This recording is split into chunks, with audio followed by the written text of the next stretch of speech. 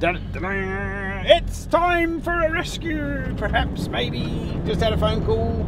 Bloke's got a swarm in his tree, so here we go. A little change of direction. So just as well the cameraman was here to capture it.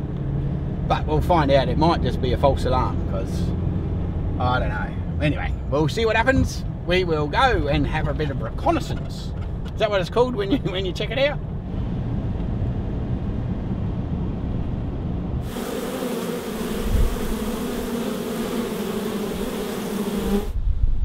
Anyway, here we go. We've had a bit of a call out. We've got a bit of a bee rescue happening.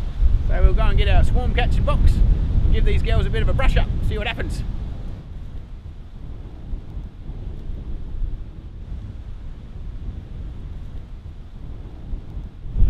Oh, I haven't used this one because my other box is out in the ute.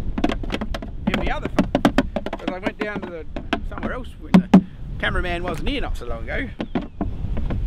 Check that shit out. Anyway, put my suit on because I'm not quite that brave. Well, they turned on the weather for us if nothing else. Oh my gosh. What are you doing, chicks? Oh man, at least they're not right up there, which they are sometimes.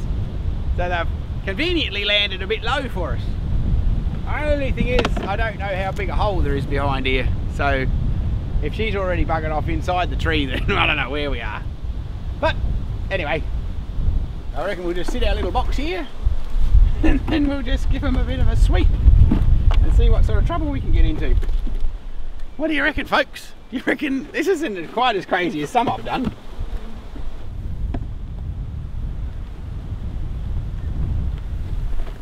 Yeah, they get excited. There's the hole that we're trying to get into.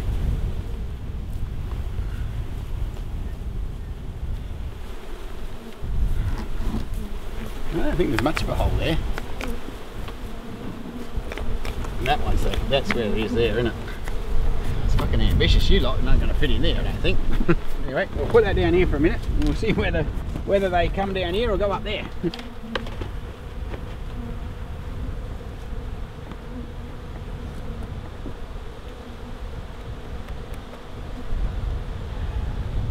Might just go and get myself a screwdriver while they assimilate themselves. I might have to get myself a little thingamajig book that I could have at least written down so I know what I'm saying. Or if the cameraman knew what he was doing, he could put the little captions at the bottom so you could understand my slang.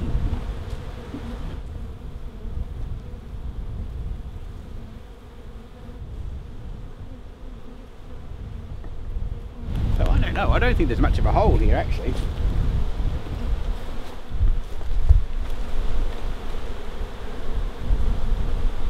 Matter of fact, I don't think there's a hole here at all. Oh, hang on, there's a little bit there.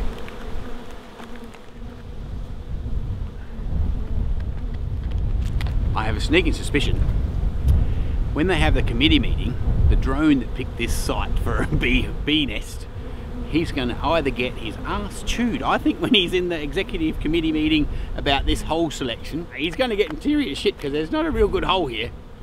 Like, so I don't know what he was thinking. Anyway, so the scout bee that picked this site, he's definitely getting sacked. There might be a hole. I don't think it goes very far. It doesn't go very far into the tree, so perhaps they were thinking about drilling. Maybe they'd come with their own little like wood saws and shit. They were going to drill a hole in. I mean, normally they wait for crap to go rotten. So as you can see, they're all trying to get a bit enthusiastic and all get back together in our pot. So we'll just lift the lid a little bit so these stragglers can get in. Hopefully they decide that this might be a safe spot out of the wind. What do you reckon, ladies? You crazy kids. Yeah, well, that's nearly the easiest swarm catching I've ever done. Normally it's not that simple. Showing off. I am showing off. Hell, if you weren't a regular watcher, you'd think I knew what I was doing.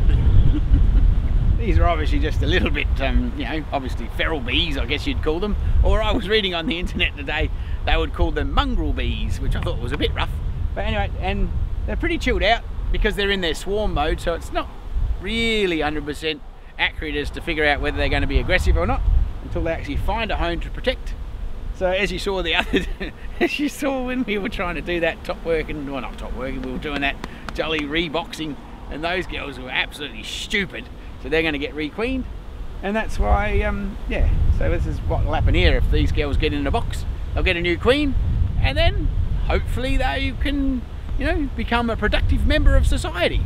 So what would that be? Be rehabilitation.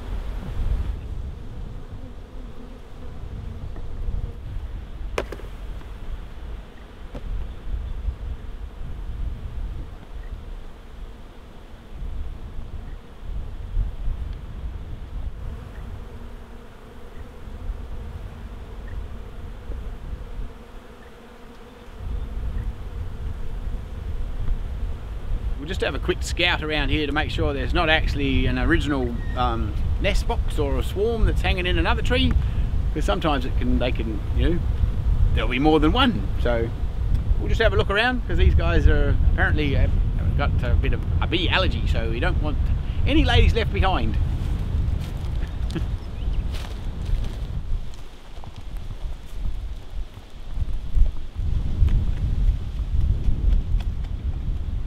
Wonder why they didn't find that hole. Oh well, anyway, I think that was a slight misjudgment on the scout bee. This is a bit better hole in this tree. They might have actually made a better nest, but I'm glad they didn't, because now they can be useful. I can't really see too many other, like, actual immediate girls flying from anywhere else. They all seem to be congregating there, so I reckon we were all good. Maybe they weren't as silly as I thought. They have actually got quite a cute little entrance in here, so they might have been able to make it a bit bigger, because they can actually nibble away at the wood a little bit, as long as it's, you know, a reasonable chasm. So who knows what's actually inside here. So perhaps this scout bee will not get completely fired after all. But you know what, sucky bit about it is, as soon as the swarm's over, he's knackered anyway.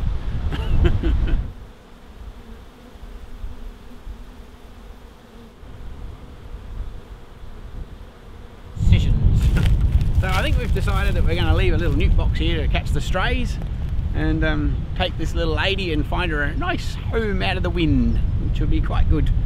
And hopefully they turn into something cool. So I think that's been reasonably successful. It's a miserable day here in the Riverland. But anyway, I thought I'd got a newt box on board, so I thought I might just leave it here to catch these stray little field bees. We'll come back and grab them, but we'll take these ladies and put them in a nice new home out of the wind. This can sometimes be the interesting part of the project. When you get all motivated and you think, oh, I'd like to get those last 20 bees, and so you pick the lid up and you go to knock them in there, but there's a friggin' great cluster of bees sitting on here, and then they all bugger off and you end up worse off than when you started. So you be very careful if you make yourself a hive catching box. You don't want to lose the girls that you've already got trying to get the 6 you haven't got to that point yet. Sweep these in here. That's about as good as it's going to get today. And we'll put this here like this. And these funny little critters that are left behind can come in here, hopefully. And yeah, we'll come back and get them later. But let's take these girls somewhere safe.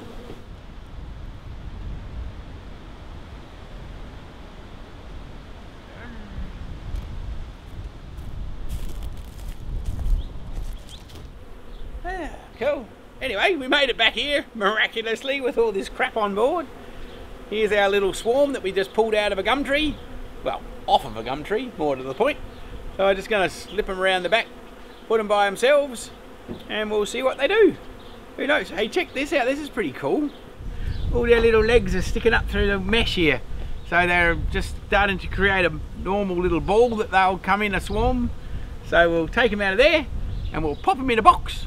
And we'll give them some frames to build on, and who knows? We'll get them out of here before it rains anyway.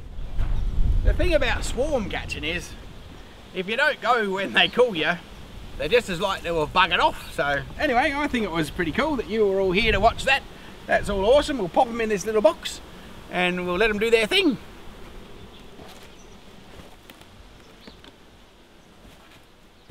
Sometimes they have a nice little cluster just sitting there, but these guys haven't done that. So what we're going to do is just going to give it a quick tap, get them all to fall down to the bottom, and we're basically just going to unceremoniously tip them into this here and basically put the frames in, and then that'll be that, Jack, and there we'll have a new bee box, because they're all up the sides and everywhere. So here we go, we'll just do that, which makes them excited, of course. Yeah, they're all down the bottom again, and then we're just going to tip them in.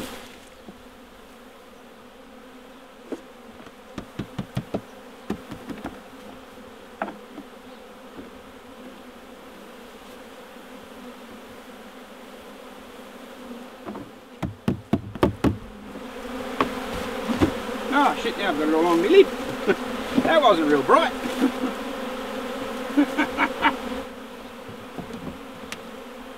Ow, ow. Now sometimes they get the shits up and bugger off. But hopefully, if she who must be obeyed decides to stay, it'll be all good.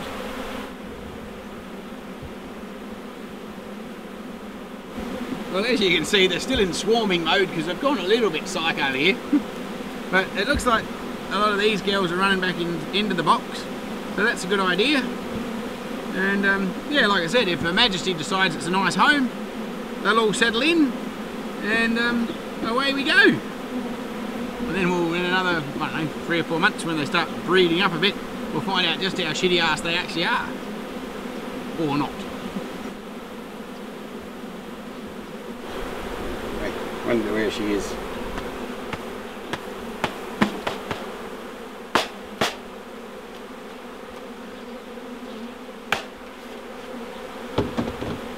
After all that effort, you don't really want to kill anybody, especially someone who's important in here.